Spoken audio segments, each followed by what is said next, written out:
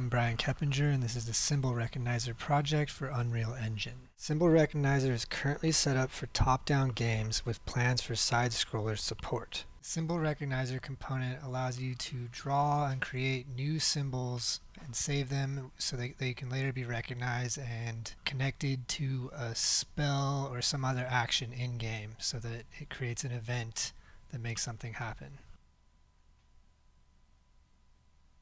You can add or remove single-stroke symbols to the component and map them to spells or actions in a data table.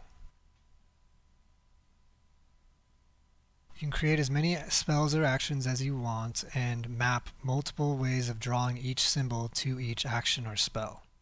This project has been made entirely in blueprints, so you are welcome. You can find the SymbolRecognizer project on the Unreal Marketplace, and I hope that it helps you create some really cool projects.